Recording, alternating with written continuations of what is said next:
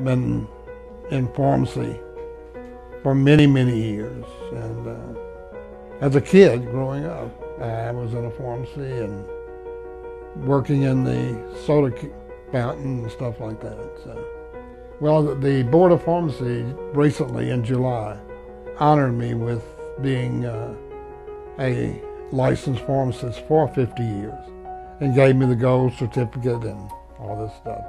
And I am very proud to have accepted that, and you know, I hope that I can practice another 20 years or so, you know, but I am indebted to the Board of Pharmacy for recognizing me, and I'm proud to have been a pharmacist for at least 50 years.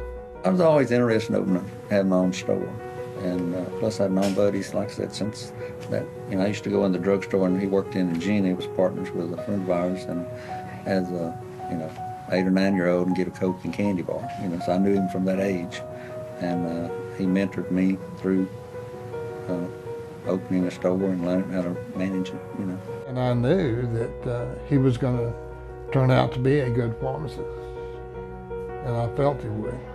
Sure enough, it paid off. No, pharmacy is a great profession. It's very rewarding.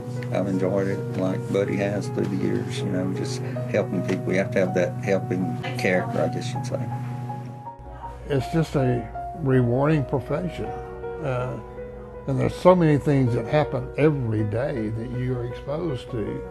And Rachel can tell you that, or Butch can tell you for sure, that it's a new experience every day.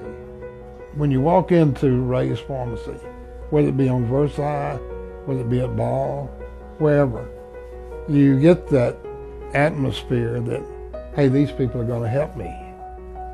If I have a problem, this is where I can come.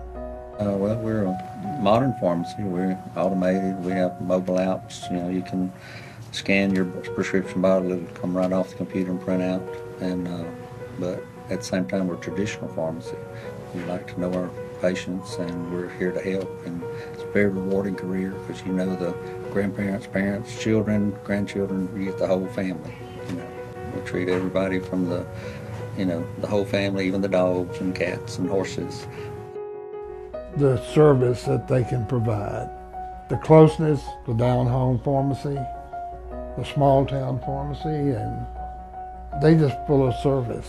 And we have stressed that from 1982. I'm really proud of Butch for the success that he has had, and he's done well, and I'm proud of him.